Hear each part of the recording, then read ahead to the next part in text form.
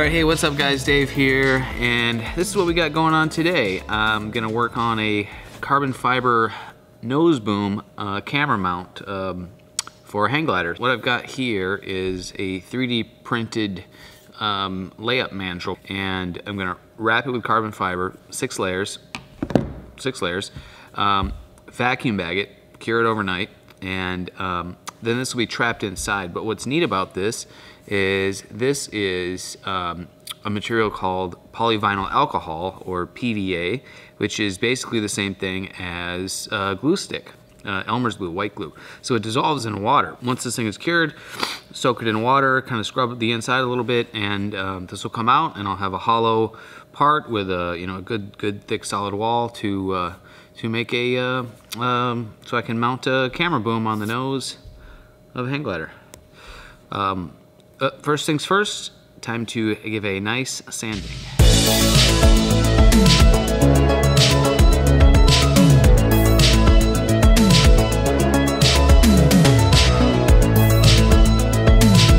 So the next step is to apply a sealant to the part to prevent it from bonding to the epoxy. So for that, to seal it, I use a product called B15 from Loctite. Pretty smelly stuff, and it seems to work pretty good.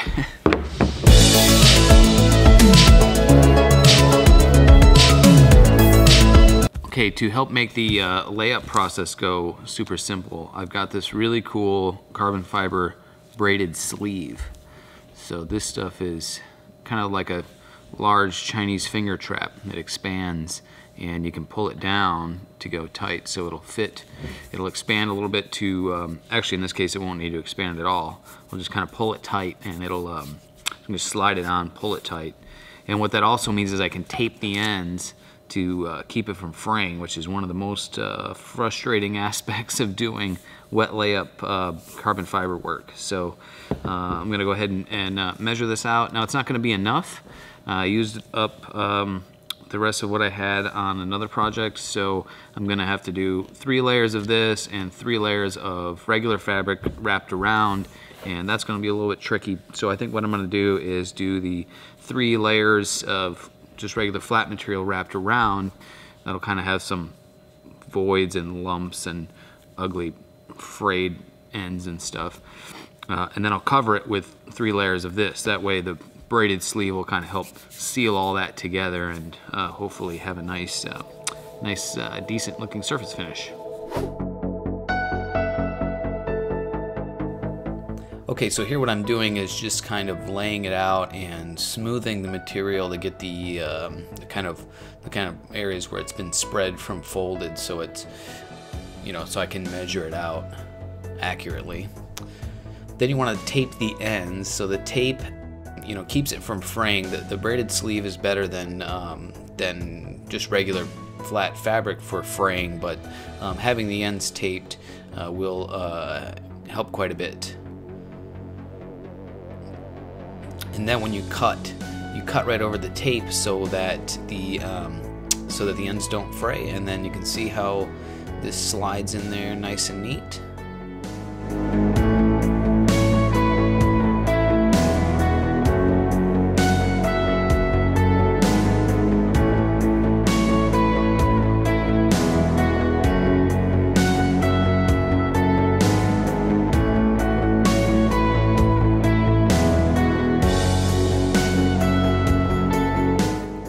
Okay, so now what I'm doing is purposefully spreading one of the ends here because my part is wider on one end. I want to sort of pre-spread the material before taping it. If you tape it down, with the material narrow, then it won't be able to spread. So you kind of can pre-spread it before taping and cutting, and now I have sort of a tapered pre-formed shape.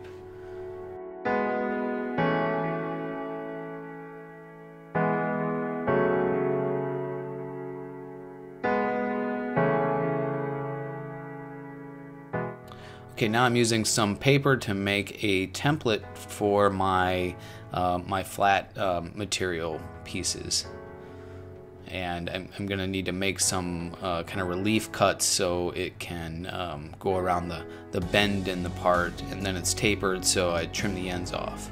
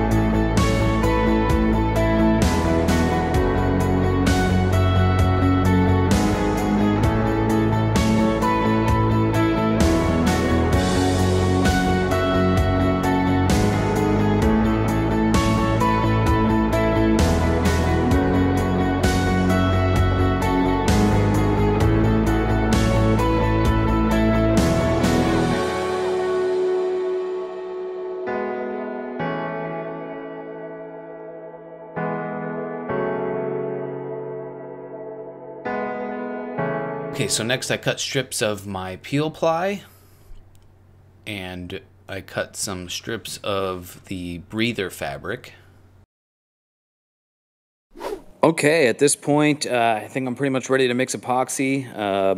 The thing with this stuff is you have a limited working time, so you got to have everything laid out and prepped and ready to go before you start mixing. So a couple of things. I've already pre-torn off some strips of tape here. When your hands are sticky with epoxy, pulling tape off the roll can be really difficult. So I've got the roll ready to go in case I need it. And I've also got tape laid out. Got rags. Make sure you have rags you can wipe your... I've got gloves on, but you want to be able to wipe your hands off, you know, excess epoxy regardless. Brush for applying epoxy. Got my part here on these aluminum blocks to just kind of be able to let it rest like that. Then I've got my peel ply and breather fabrics cut and ready to go. And then here's all my carbon ply ready to go. My plan is to go these two guys first, and depending on how smoothly those go on, if they go on pretty smooth and looks good, then I'll save this one for a last cosmetic layer, so get this cool, you know, hexagonal pattern. So I'll do these two, then I'll do 3 layers of the braided sleeve. And so you can see I've already sort of pre-braided, pre-sleeved 2 of them, and they're already kind of bent because I stuck them on just to make sure they would, you know, fit. So those are ready to go, and I did 2 at a time here to help speed the process up. Last time we did this, we kind of ran out of time. More rags laid out, and almost forgot this tool. Super handy for rolling. For rolling, once you have the fabric on the part, you roll it to help to get the epoxy soaked through. Okay, I've also got my vacuum bag prepped over here. It's ready to go. All I got to do is stick the part in, pull the backing tape off here, stick it down good. I don't have a proper a valve for the you know, for the hose, so I just kind of jerry-rigged something, but that actually works pretty darn well. Vacuum pump's ready to go. Make sure to remove that cap. And then I've got my scale here, and so when I'm ready to go, here's my cup and my epoxies.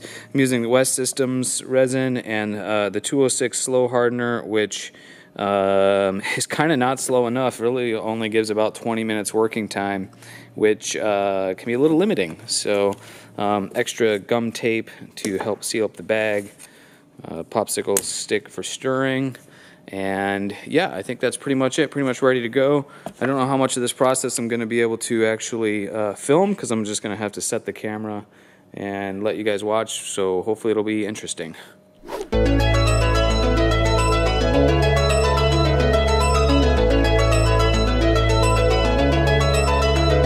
To start off, I'm applying a pretty thick layer of epoxy. I'm just going to kind of pour it on here and then spread it. I want it really thick on there, so I make sure there's no, you know, air bubbles or voids, and to help the carbon hopefully stick to the mandrel.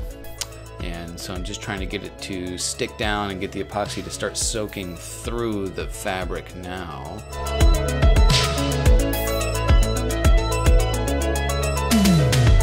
So now I'm trying to get the ends to stick down, and it's kind of hard to see in the video, but I'm having a real difficult time getting the edges to stick down. They just don't want to, they really don't want to stick. The material really doesn't want to conform to this tight small radius. So I'm kind of giving up on that and just applying another layer to hopefully, that'll help stick it down.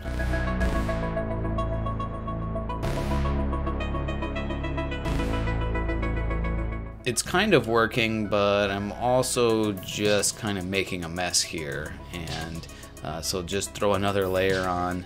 At this point, I kind of want to just get through it so I can put the braided sleeves on to hold everything together.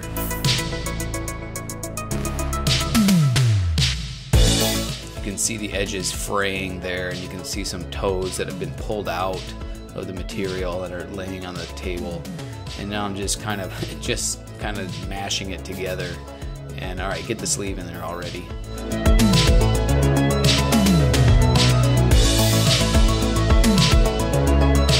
Once the sleeve is on, you can just kind of pull it out tight like this, and it goes on really nicely. Now I'm adding quite a bit more epoxy. I want a really thick layer of epoxy because I'm going to put a double layer of the braided sleeve, and I'm doing 2 at a time just to make the process go a little quicker. Concerned about the working time with my resin.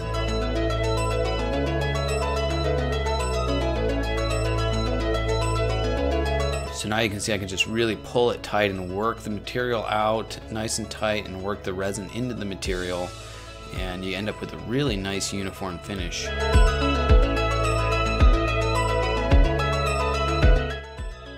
Now I'm wrapping the peel ply, which isn't quite going as smoothly as I hoped. It doesn't really want to conform, it doesn't bend.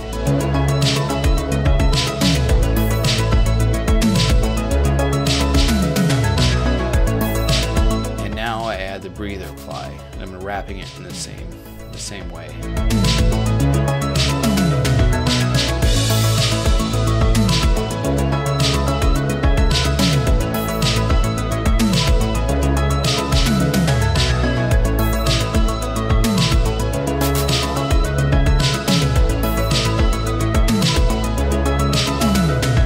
Finally, I'm ready to stick it in the vacuum bag, and so I'm trying to kind of work the edges of the bag so that I kind of have one seam along the edges, and then seal off the end with the gum tape.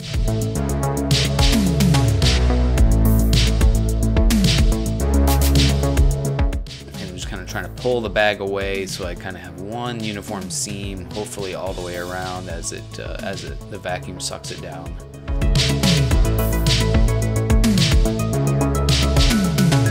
Alright, I got it in the vacuum bag. Pump is pumping away, and what I've been trying to do is just get a single seam along the back side and then one along the front side here.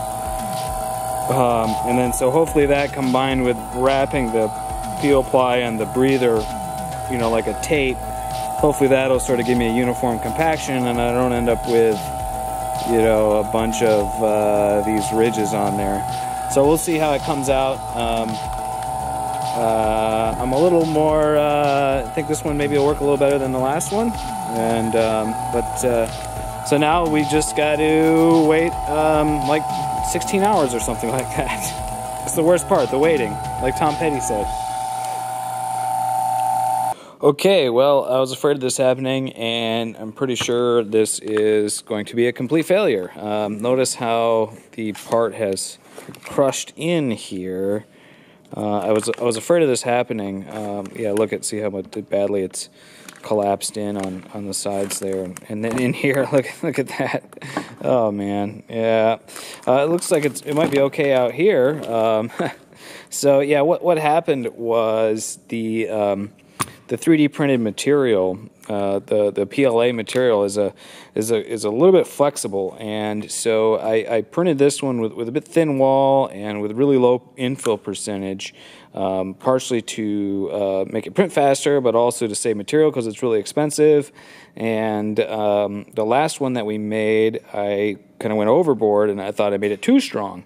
And so I can see now that I don't think you can go too strong on it. So also having less material in there means there's less to dissolve away at when it comes to that step. But it appears that what I've done is not strong enough to withstand the pressure from the vacuum. So if this part of the part works out, from here to the elbow, if that kind of works out, then the part might be salvageable, might still be useful.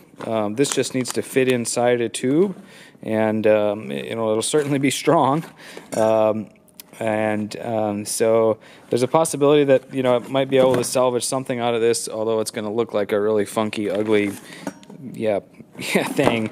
But I might as well. It's in the vacuum bag, and it's got a nice vacuum on it, so I might as well let it cure overnight and pull it out of the bag tomorrow and see what I get.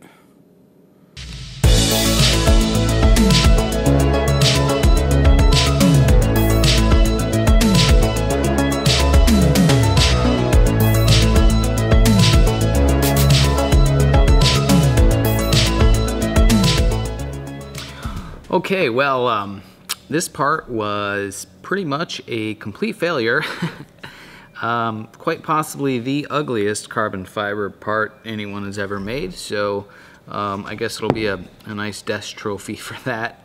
I think the only successful part of this was that I've got a nice thick wall, and at least the epoxy cured up, so that's about it.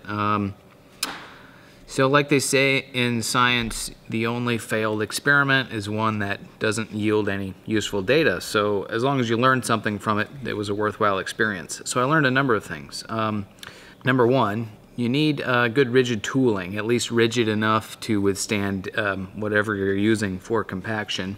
So this was not rigid enough. Number two, forget about trying to wrap carbon, flat carbon cloth around such a small radius of curvature. The edge just doesn't want to stick. You can't wrap it tightly. That if I didn't have the braided sleeves, the thing would have been a complete mess. Well, I mean, more so than it already is. Third lesson is you can't really vacuum bag a part like this either. I've made a few things with this technique, and what happens is the bag, I mean, despite the crushed mandrel, you can see how the bag sucks the material away at the edges. So, maybe if you had a vacuum bag that was pretty much the same size and not so much oversized like I had, maybe you could get less of this sort of crimping going on.